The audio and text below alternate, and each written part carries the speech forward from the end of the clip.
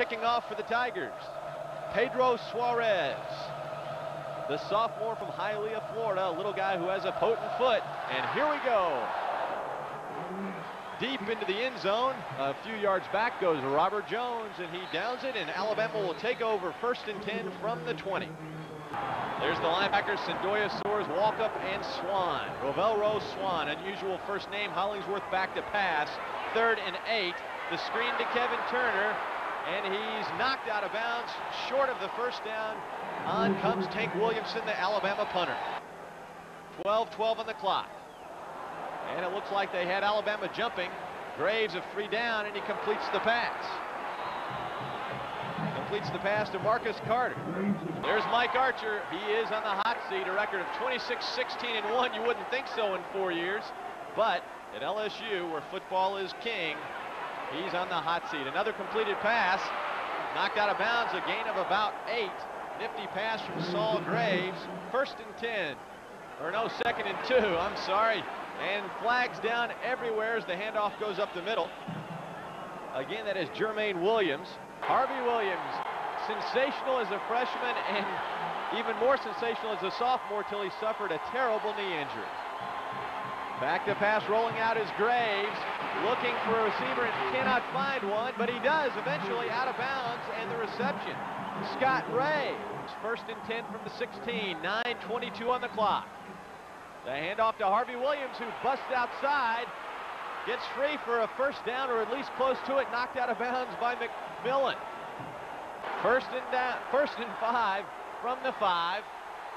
Again, Alabama's defense has not allowed a touchdown in 12 quarters. Graves calls the signals and hands off to Williams, who fumbles the football, and Alabama recovers.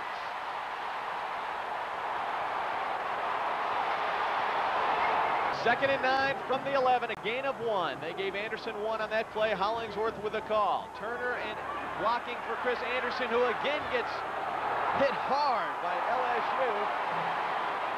But he falls forward for 5 or 6 yards. Who hit who? 3rd and 2. The handoff up the middle, and it looks like Alabama has a first down. Their first of the afternoon. Just as he came off his break, we didn't catch it there, but he had stumbled just a little bit, thus a step short. 2nd and 10, the handoff to Chris Anderson, who breaks it to the outside and gets brought down a few yards short of the first down. 3rd and 8. The freshman Luke back to pass. And he finds Harvey Williams over the middle. First down, LSU. Again, great protection from the LSU offensive line. 1st and 10 from the 49. Harvey Williams pitch left. And he gets close to another first down. 2nd and 10 on the 34. Luke rolls out. He's going to run it. And decides just to go down without sustaining a blow. Luke calling an audible. Changing the play at the line of scrimmage, and he's back to pass. Looks like they caught Alabama in a blitz. First down, LSU. The completed pass to Wesley Jacob. 3rd and 7. You can hear the crowd. They want the streak to continue. Harvey Williams stopped. Gain of maybe 2. Pedro Suarez attempts the field goal, and it's good. LSU takes the lead, 3-0, 59 seconds to go here in the first quarter. Gary, the little shuttle pass to Robert Jones, who gets up and close to a first down. He does get the first down.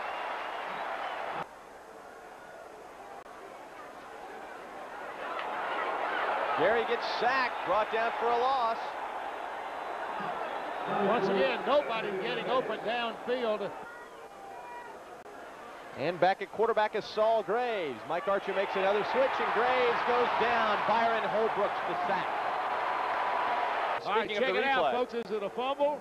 Is it a pass? You call it. Oh, my. Well, the fans here in Tuscaloosa didn't like it, whatever it was.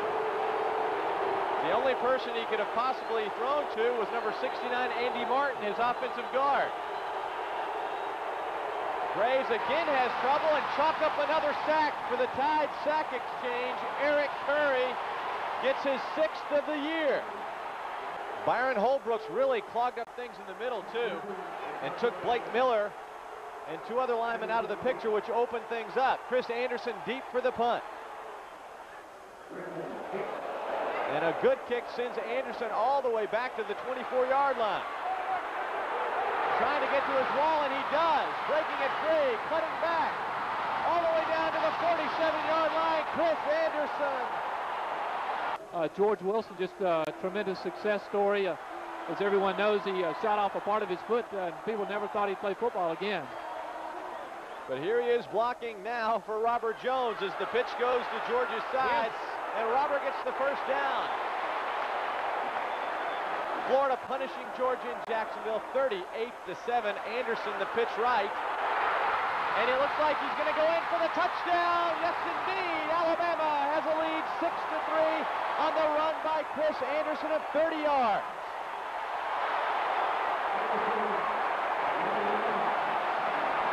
Let's give the credit on that run to Trent Patterson and Terrell Chapman. Look at them out in front.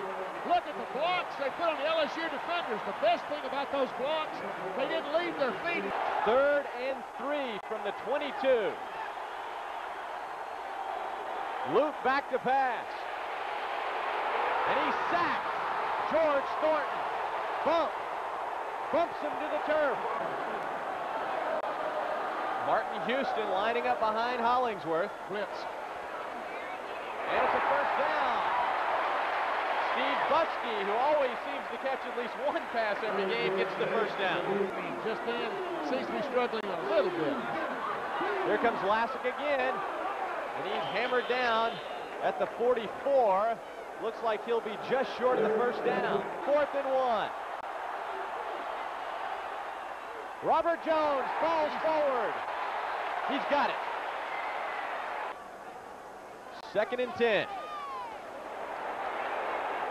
Lamont Russell gets a first down for Alabama. Good shot at Gary Hollingsworth. 3rd and 3 from the 23, 41 seconds to go in the first half. The pitch to Robert Jones. Robert trying to fake the defender with some sort of movement there with the ball, but he's pushed out of bounds. A nice defensive play from Anthony Marshall, number 14. He'll kick it from the 35, so make it a 45-yard field goal for Philip Doyle. And he boots it. Did he hook it a little left? He sure did. He hooked it left. Pulled it. So that's his 2nd miss from that range this year. Hey, he kicked one at Tennessee, though. There's the handoff up the middle. LSU stopped right at the line of scrimmage. They will be happy to go into the locker room, trailing just 7-3. Odell Beckham on the carry there. I think this is clearly a case, Doug, where both teams might be happy with what's going on at halftime here, at least going into the bench or going into the locker room.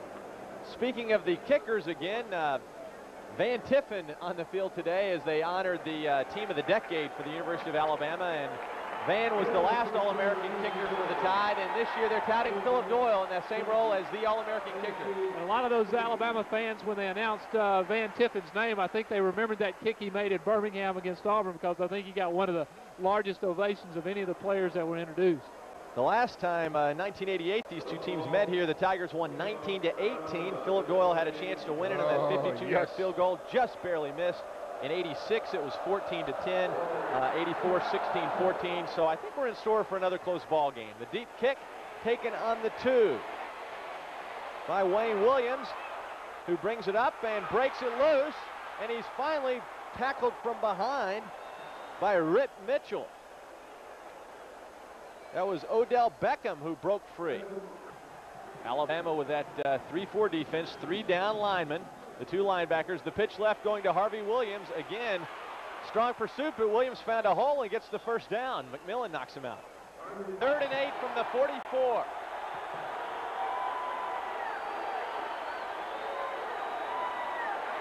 Graves, plenty of time. Nobody open. Bring on the punting team for LSU. Another strong stand for the Tide D. Those first 5 minutes in the second half establish the tempo for the rest of the half. Chances are you're going to win the game. Maybe a future Crimson Tide are watching Kevin Turner hammer forward on 1st and 10, a gain of 6. 2nd and 3, Kevin gains 7. Another handoff. Chris Anderson has the first down. 3rd and 7 from the 30. Passing down, Hollingsworth back. The screen. Throws it away. On comes Tank Williamson. He has been a solid punter. He's gotten better and better. Look at that boomer. Boy, what a kick. All the way down inside the 10. Alabama will get to it. Then tackle the runner on the 2-yard line. 3rd and 5 from the 7. 8:55 on the clock. Loop has Harvey Williams, who breaks free for the first down. Nice play up to the 23. Chad Loop having a decent afternoon. He's thrown some safe passes, but they've been on target. 3rd and 6. He's brought down. Another sack for Eric Curry. Turner and Anderson. This is Chris. The pitch back to Gary. Wide open interception by Wayne Williams. I said wide open because running down the left sideline by himself, Lorenzo Cole didn't have a man within 20 yards of him, and Gene is telling him. Maybe that's why he's playing quarterback, huh, Scott? Oh, without a doubt. Intercepted almost. Broke it up. Wasn't smart on that. Nearly threw it into coverage. 37 years old, became the head coach 4 years ago. The youngest coach in Division I football. Big 3rd down, Doug. Martin Houston bulls forward, and it looks like he got it. He gets it twice. It looked like he had it the first time, no whistle, and he got it again. I think he lost it the second time, though. Turner in motion. Jones, first down.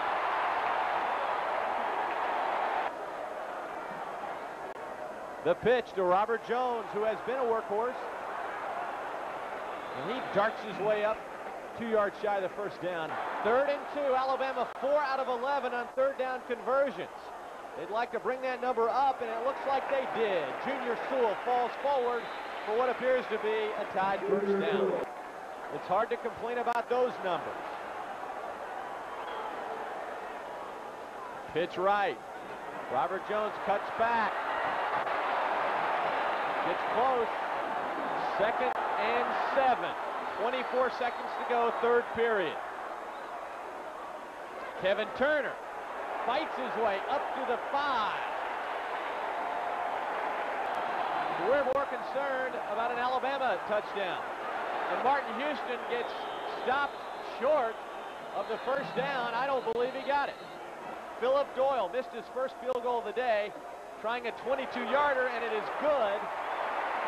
Mike Archer goes to his 3rd man in the rotation, relief pitcher Chris Moot, a 6'1", 185-pound junior from Greenwell Springs, Louisiana. His first game back since breaking his ankle back in the spring game. I don't know about this one. I think you're inviting a turnover if you get down to a 2nd or 3rd and long.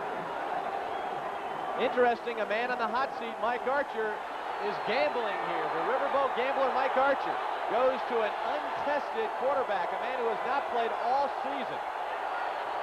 His first pass of the year, interception. Scott Hunter, you read it perfectly. Spencer Hammond with a big turnover. Alabama scores the touchdown. Uh-oh, what a goof. You see Harvey Williams, he catches the seam and makes a nice return. New quarterback, Chad Luke back in the game on a fumble. He falls on it.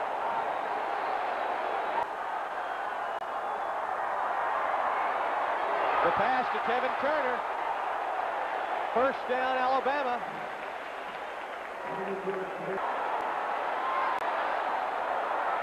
Third and 12, the screen. Nobody is there. Oh, that was a dangerous pass that went incomplete.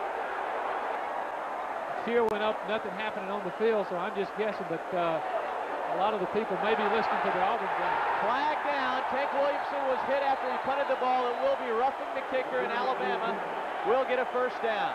Definitely roughing the kicker. The field totally engulfed in shadows now. Junior Sewell up the middle, breaks a couple of tackles. A gain of 8 for Junior Sewell. A combination of Alabama playing well and Auburn losing has this crowd in a frenzy. And Chris Anderson breaks it for a touchdown, Alabama! Chris Anderson, 46 yards.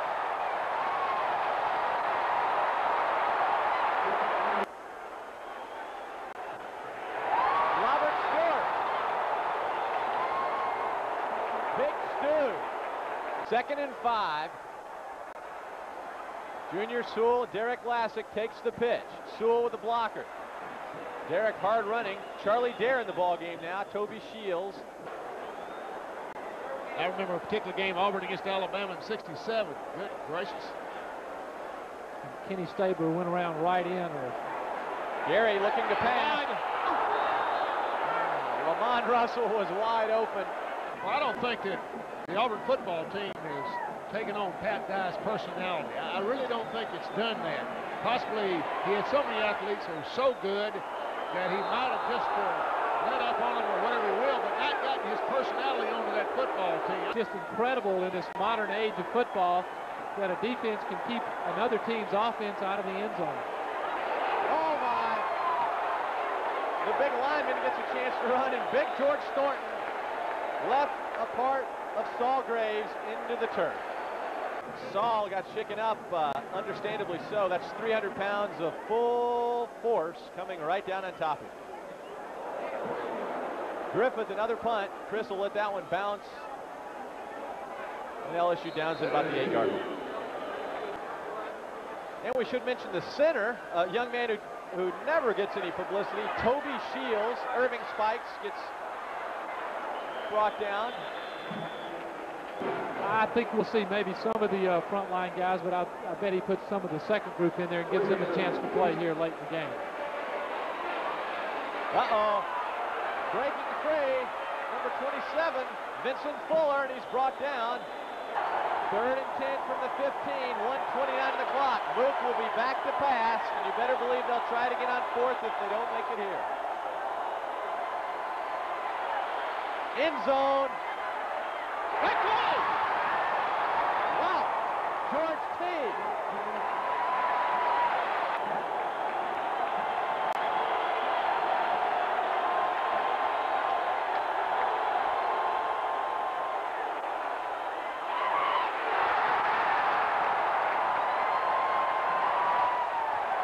They just got to be looking back and wondering, what if? What if? You look at those first 3 ball games and the game over at Georgia, the come from behind loss, or take that away or take the block punt away. Against Florida, and Alabama's right at top of the SEC standings. As they've played as a team. One guy may not have a good game one week, but they're pulling together. And win, lose, or draw, you just got to respect that. And a lot of the credit has to go to the Alabama coaching staff for keeping everybody together here in those first 3 weeks. Well, that's Alabama football. Craig Harris gets his first carry of his career at the University of Alabama, a sophomore from Jacksonville, Florida. As the clock ticks down, the crowd celebrates.